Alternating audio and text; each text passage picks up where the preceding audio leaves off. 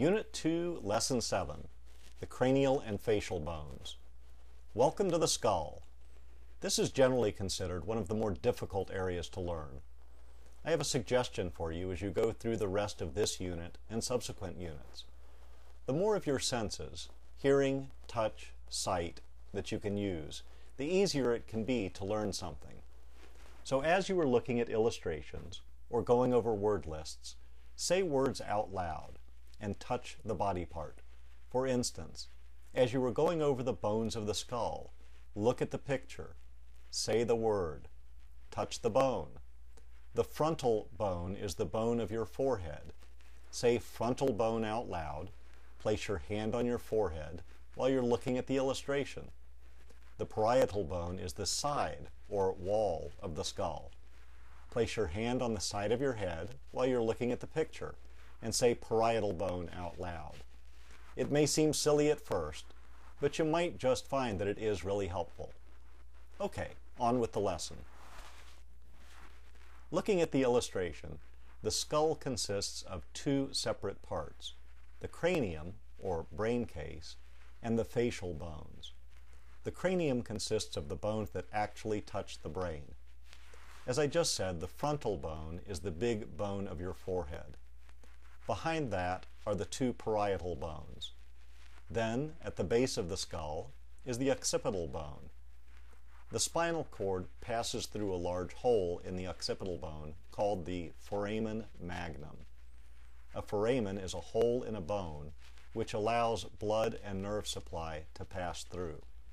All bones have foramina, but the foramen magnum is the largest. Moving forward again, we have the two temporal bones, which are above and behind the ears, and then the sphenoid bone, a bat-shaped bone that goes all the way through the skull from in front of the ears to the back of the eye socket. Finally, we have the ethmoid bone, a small bone that separates the cranial cavity from the nasal cavity. It also forms a small part of the posterior medial eye socket. So there are the 8 bones of the skull. Now, on to the face. There are 14 bones of the face. Most of them are in pairs. You may want to use a mnemonic device or memory aid to help you with the bones of the face. The sillier, or sometimes racier they are, the easier they are to remember. A previous class came up with the saying, "Never make lazy zoo monkeys play in vomit." Those are the first letters of nasal, maxilla, lacrimal, zygoma, mandible, palatine, inferior conchae, and vomer. So, let's slow that down a little bit. The two nasal bones are located at the top of the nose. The maxilla hold your upper teeth and move up beside the nasal bones. The lacrimal bones are located at the back of your eye socket. Lacrymo is the word root for tear. The arches of the zygoma are your cheekbones.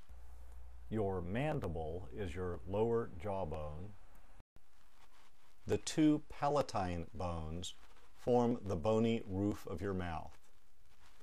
The inferior conchae are dividers in the nasal cavities, and the vomer forms a part of the nasal septum.